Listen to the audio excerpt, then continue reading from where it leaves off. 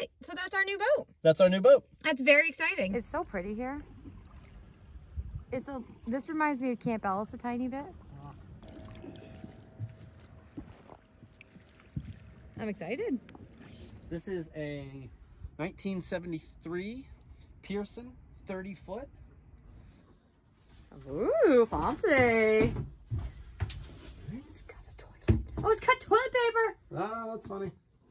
Nice. All right. Here, let me get in front of you. I'm gonna do the measuring stick. Try out the mats. Yeah, you'd want your feet up here, right? Yeah, I would say so. Oh. You fit? I fit.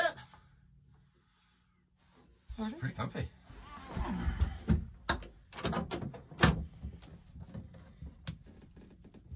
Okay. Do that out next season. That's a fur-covered toilet. It sure is. It sure is.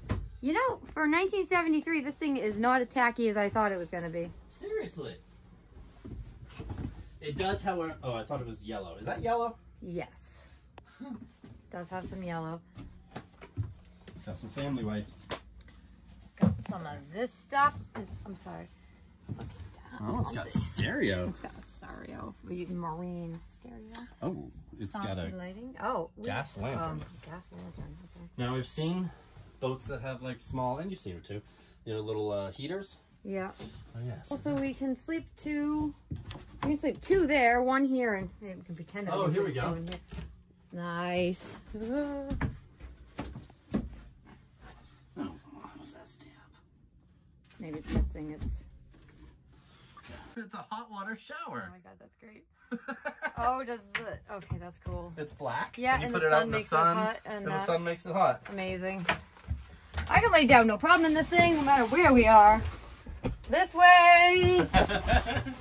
This way. Oh, I got lots of room this way. I can't figure. Oh, there it is.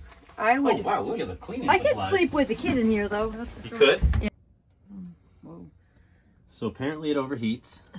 It's an atomic 4 gas engine.